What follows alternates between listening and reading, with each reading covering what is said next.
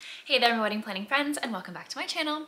If this is your first time here, thanks so much for clicking on my video. I'm Emily Summer. I'm a wedding planner based in Montana, and I make weekly videos on wedding planning tips and advice. Today's video, we're going to talk all about marriage licenses. I feel like this is one of those things that is obviously a very important piece of your wedding, but something that isn't really talked about a whole lot. And there are some logistics that go into both acquiring your marriage license and what you do with it during and after your wedding.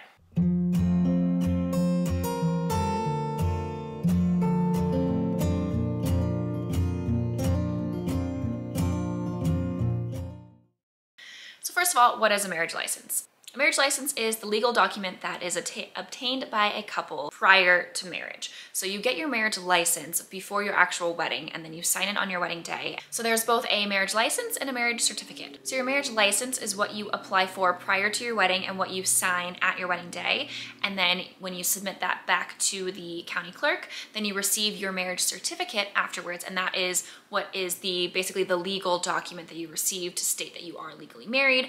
And if you ever need proof of that, your marriage certificate is what you have for that. So acquiring a marriage license and kind of what you do with it and how to file it could vary slightly depending on where you are. So this is based off of my knowledge in my current area, and there might be some research that you might have to do just to make sure that you have all the information that you need for where you are getting married. So first step in acquiring a marriage license is make sure you have your wedding date and location set. You will need this information when you are filling out your application for your marriage license. So make sure that you have your venue selected and your wedding date already selected and that you have no chance of changing that. Another thing to note is that often you need to apply for your marriage license in the county that you are getting married. So again, this can vary depending on what your state or your county's requirements are. So this might require a little bit of research on your end to see if that's something that you would need. So if you are having a destination wedding, likely you will need to get there a few days early, maybe a week early, so that you can go through that proper process of applying for your marriage license and obtaining it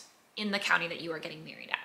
Some things regarding timing, you want to wait until closer to your wedding date. Your application for your marriage license or your marriage license turning into your marriage certificate expires after 90 days. So you don't want to be applying for your marriage license any sooner than 90 days from your wedding date. Typically about a week or 2 weeks is a good time frame to go and apply for your marriage license. Again, this kind of varies depending on where you're at. Some have a restriction as far as how close it can be to your wedding date. So you want to allow at least 72 hours ideally. Some states do have restrictions that you have to wait at least 48 or 72 hours from the time you get your marriage license to the time you actually have your wedding ceremony. So again, just make sure that you're looking up those requirements, but typically if you are within 2 weeks of your wedding date, a week or so from your wedding date, that's a pretty good time frame to apply for your marriage license. Second thing is you're going to actually go in person and visit your county clerk. This is where you will go, and essentially there's an application process to obtain your marriage license to then turn into your marriage certificate. So you'll need to go in person. You and your partner both will need to be present. Check and see if your county clerk office accepts appointments. Some do, some don't. If you have the ability to make an appointment, that'll make it a little bit more streamlined for you.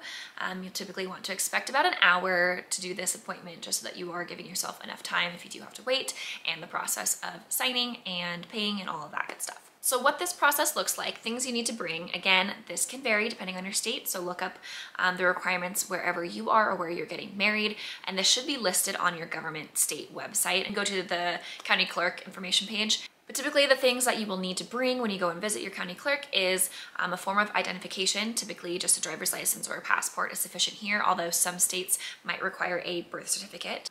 Some states also require a witness, so if this is something that you will need, make sure that you are finding a witness to come with you and give them far enough in advance so that they can make sure that the appointment time works for them, or that they're able to come when you guys go, because you will all need to be present at the same time, and this person will need to be at least 18 years or older and have known you for longer than 6 months. You will also need to know information about your parents on both sides. So things like your maiden name, their birth date, and birth state or location are typically things that are required on your application for your marriage license.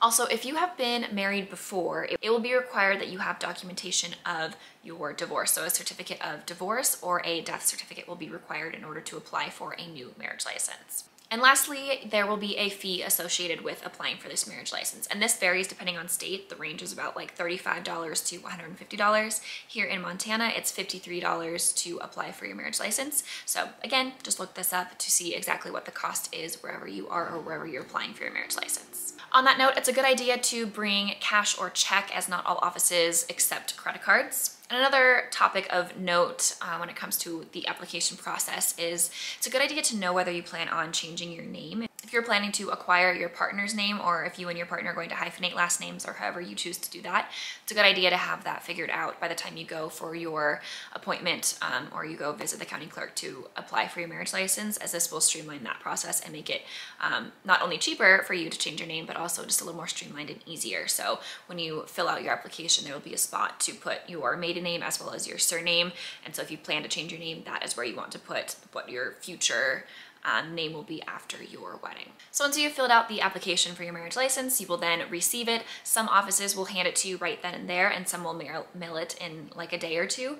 So again, just kind of varies depending on where you're at. So then you will acquire your actual marriage license. So then number 3 is don't forget to bring your marriage license with you on your wedding day. So you want to make sure that that comes with you. You will sign this. You won't do anything with it the day that you require it. You will sign it on your wedding day, and the requirements for this are obviously making sure that it is signed on the day of your wedding. Typically right after the ceremony is a good time to do this in your cocktail hour before you go into your reception. You will need obviously both partners present. You will both need to sign the marriage certificate, and you will need your officiant. So whether this is a actual formal professional officiant or if this is a family member that got ordained for the event, whoever performed your ceremony will need to be present to sign the marriage license.